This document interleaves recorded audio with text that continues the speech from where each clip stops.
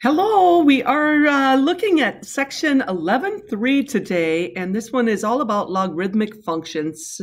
We're going to work on evaluating expressions involving logarithms and solving equations and inequalities and graphing out. I'm not sure if we get too much into the graphing. No, I don't think we do that. I think we kind of do not do that section. So just 2 items for the day. Hope you're doing well today. Let's move forward and talk about what is a logarithmic function. The logarithmic function y equals log of a base a of x, where a is greater than 0, meaning basically a is positive, right? A has to be positive. And a cannot be 1.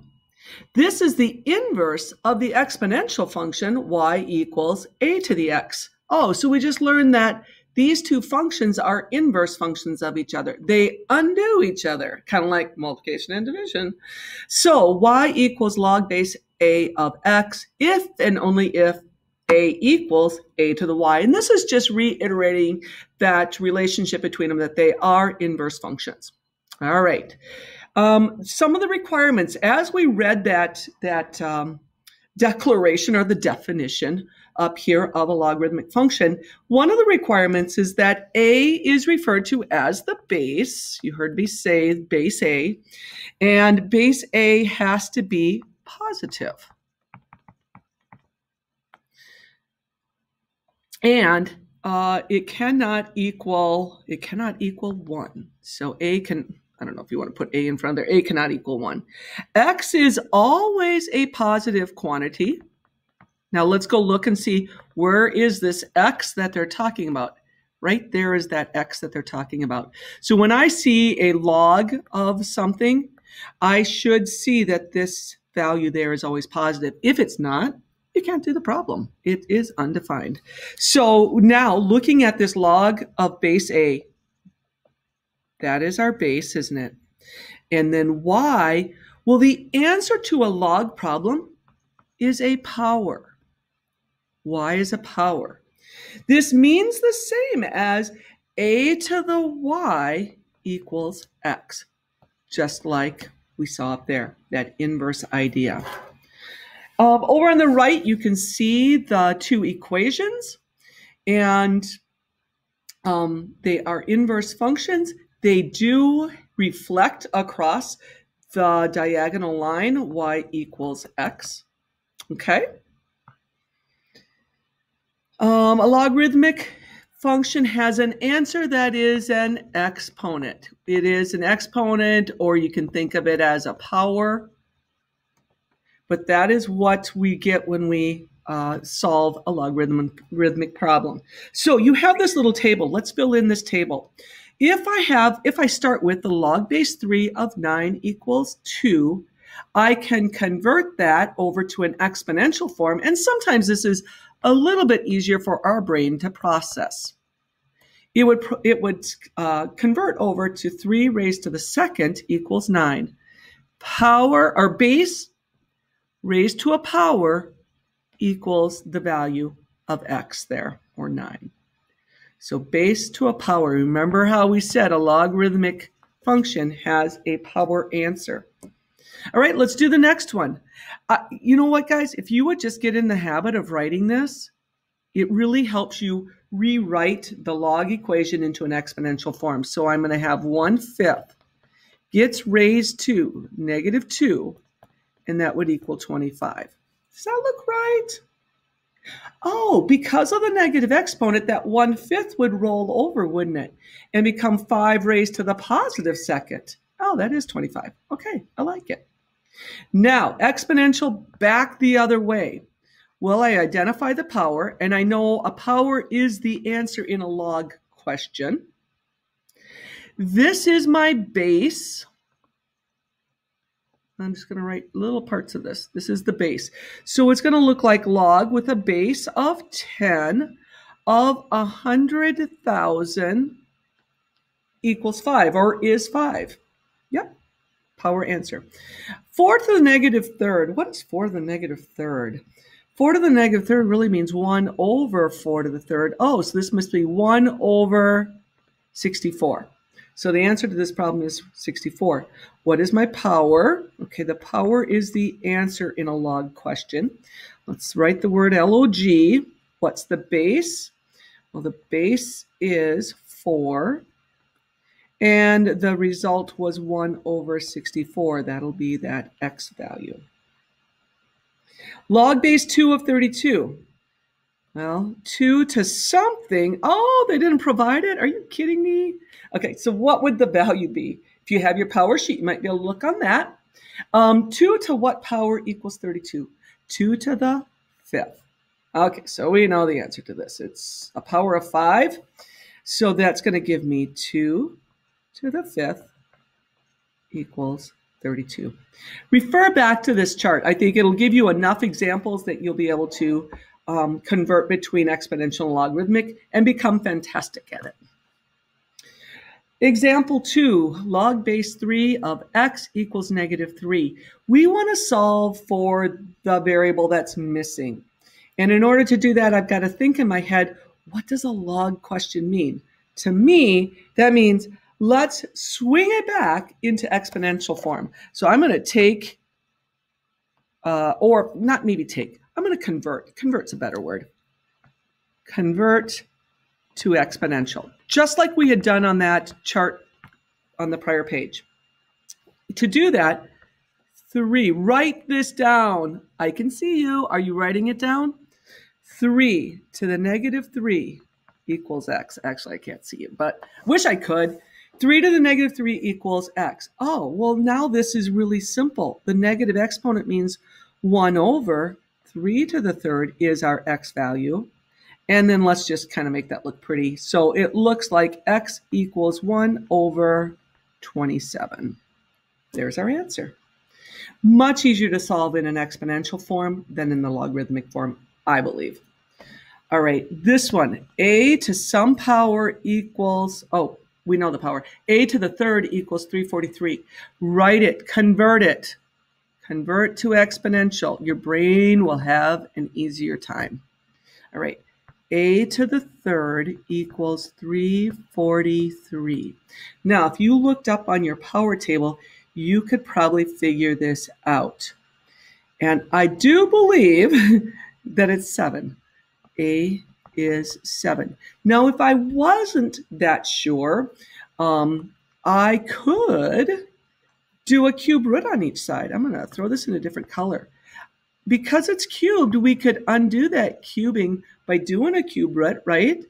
The cube and the cube root will cancel each other, and that'll give me a equals the cube root of 343, which I have to believe is 7.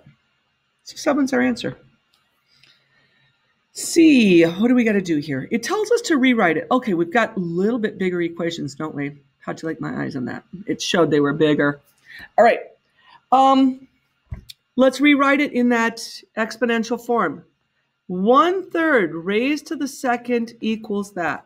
1/3 raised to the second. I'm going to put that in parentheses so that I realize it's the bottom getting raised to the second as well. 2x plus 5. Well, 1/3 times 1/3 is 1/9. 2x plus 5. And now we just need to solve that. It looks like I have some ink from prior workings that is showing up. Let's equation solve. We're pros at that. Subtract 5, subtract 5. That gives me 2x equals 1/9 minus 5. Let's turn, oh, this is kind of tricky. I'm going to turn these into 45ths. So I'm going to multiply this by 5 over 5, giving me 5 45ths. And this would multiply by, oh, Lord. Why am I doing 45ths? Scratch that idea. Let's do ninths. Ninths. I guess I had the 45 from 9 times 5. Let's do ninths. So this would be multiplied by 9 over 9. That will work out better. 1/9 minus 45/9. There's where I was headed with that 45. Brain was just leaping ahead of me a bit. And 1/9 minus 45/9 would give me negative 44/9 equals 2x. Let's divide by 2. That's like multiplying by a half as well. And I will get final answer of, let's take 2 into 44. Negative 22/9 equals our x. All right, into problem D. I'm going to go ahead and erase the ink. If you need to, pause this video if you still need to see some of that. All right, this one looks like a crazy, crazy mess, doesn't it? This we know could be written as 6 to the 1/4. So I'm thinking that in my head. I've got base to a power equals this stuff, which is what that's saying, and then we converted. Now, power to power says that we can go and multiply this. So I'd have 6 to the 2x equals 6 to the 1/4. Don't these look like they have the same base? Yes, they do. Well, if the bases are the same, then guess what has to be true about the exponents? The exponents have to be equal. So let's extract the exponents. Exponents must be equal. And we can just simplify this down to a little bit easier equation then. I'm liking this. Now let's divide by 2. Dividing by 2 is really the same as multiplying by a half. And I'm going to do that because I have that fraction on the other side. So I get x equals 1/8. Final answer. All right. Just a minute, I'm going to pause. Hello. I just had to step out. I was getting pulled away. Let's work on, we just have a couple, don't we, to go through. Okay. We did see, I remember that. Did we not? Yes, we did. Okay, so we're on to D. I'm sorry, guys. Here we go. Let's work on D. We talked about how to rewrite that. And then notice that the exponents were the same. So it was just a matter of solving the exponents. Set them equal. Multiply. I'm going to multiply by 4 on each side. No, I'm not. Sorry about that. Maybe we already did all this. And then I'm going to multiply by a half, and get x equals 1/8. I think we were done with that problem. All right, E. Let's, so I'm going to swing back and move it back into exponential form. So I'm going to get x to the 3rd equals 5. And now I've got something cubed, so it says take a root. Yeah, let's take the cube root of each side. So I'm going to indicate the cube root.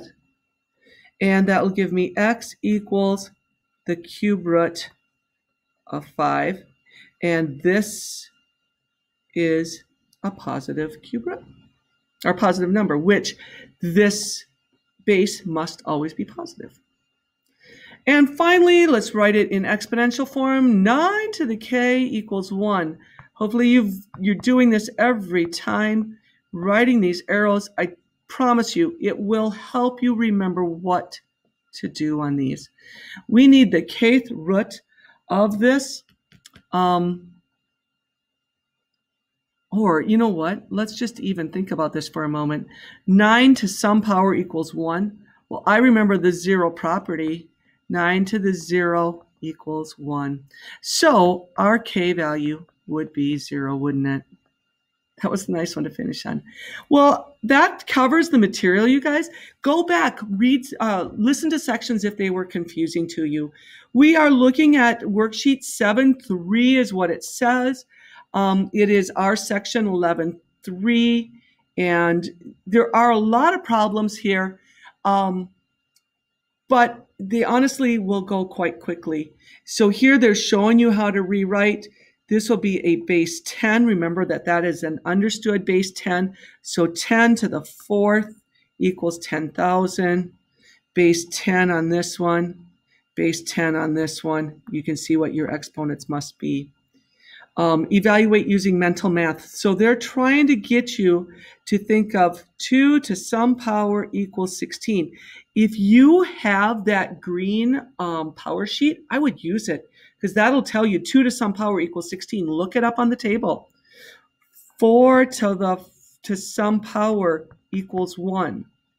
9 to some power equals 81. These are things that you should be able to kind of do in your head or look at your green power sheet. Next thing, on the back side, we are doing 21 through 32. Yes, 32. I've got it written on the whiteboard. That's why I keep looking up. And it says evaluate each expression. So we're trying to find the power here. 4 to the x equals 64. Once again, it's kind of that mental math. Look on your power sheet. That would be a third power. Okay, so that is your homework. You guys have a great day, and we will catch up with you soon.